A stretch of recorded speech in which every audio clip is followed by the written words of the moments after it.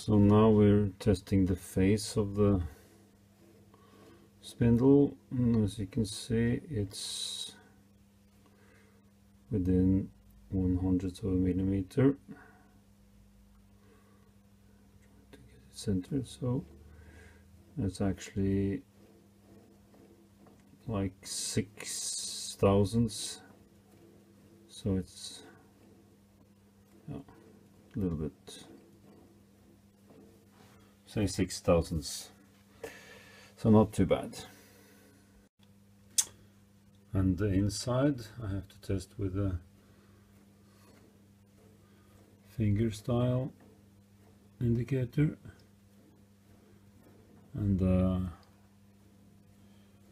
I hardly see any deflection, but I'll call it 5 thousandths or something. So measuring to the face where the track registers here, zeroing, okay, there,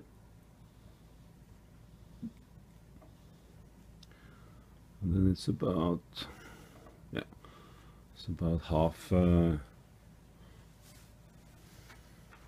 5 thousandths, half a hundredths. Okay, so about 2/10 of an inch. I'm testing the spindle runout, or rather the taper. I've established that the spindle is round within specs, and also actually that the taper measured here is okay. I have reseated the taper bar, the test bar, several times, not noticing any difference. I also retightened the bearings so that either stiff or loose, doesn't matter really. And when I test from here, slide it in, it goes low, low and low, and if I go out again, you'll see that it is not precisely within specs. The Schlezinger standard says that from here to the test point on the, it should be 30 centimeters, and then it should be within 3/100 of a millimeter. And mine is, if I zero it on here, mine is going 3,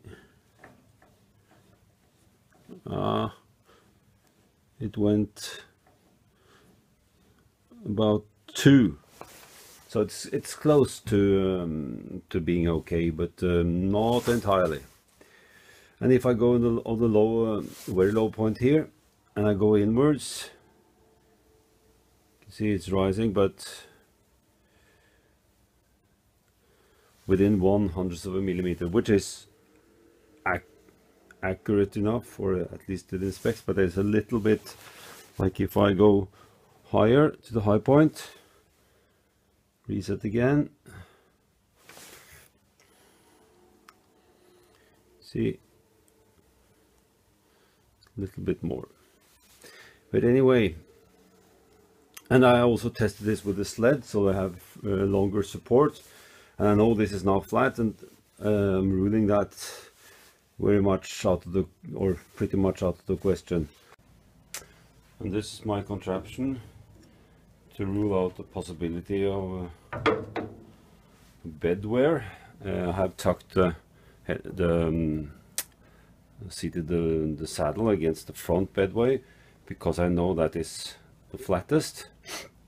Unworn, because of this was a little bit hollow, so I have to grind that out. But anyway, to run the indicator on this longer saddle here, bridges across and evens out. Then when you measure with the test bar, you will then even out the eventuality of an error here. Didn't help that much, a little bit. I also moved the support over to the right hand side by lengthening the test indicator bar here.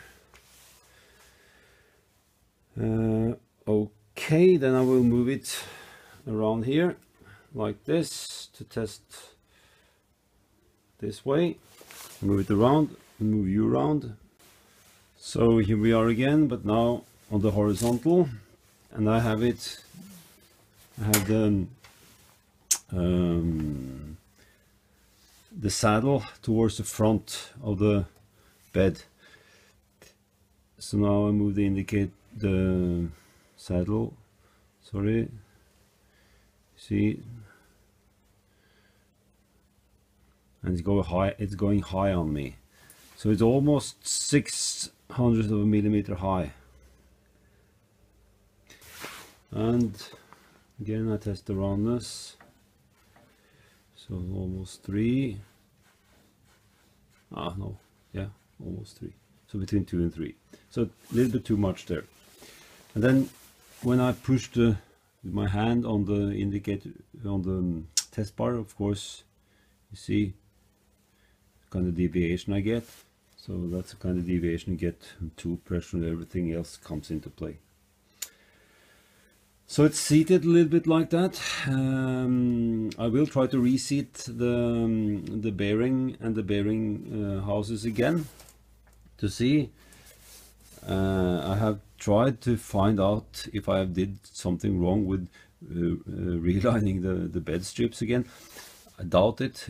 Everything seems to measure up good. So I think actually just the way it is, with the taper being a little bit, maybe I have to regrind it a little bit because it was rusty and I just polished it up. But all in all, as a hobby lathe, okay.